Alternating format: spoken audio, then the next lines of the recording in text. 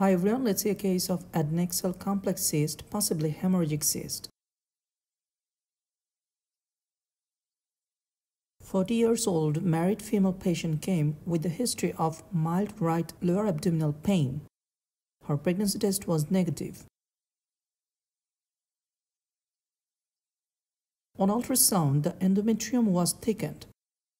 A well-defined thin-walled complex cystic area with internal reticular pattern is noted at right adnexa. Color Doppler shows no internal vascularity.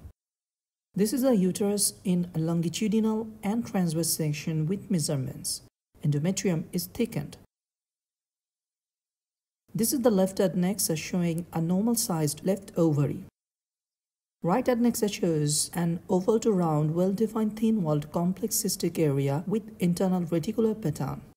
Left one shows flow on the iliac vessel with no vascularity within the lesion on power Doppler. On real time, you can see the lesion near the fundus on long section and on the right on transverse section.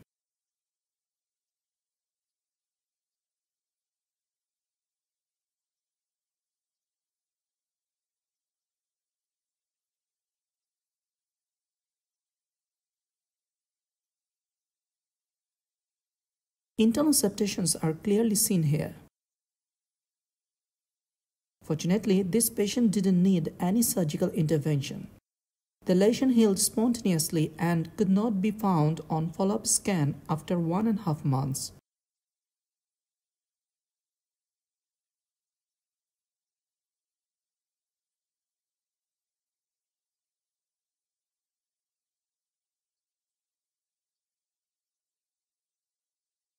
Thank you for watching.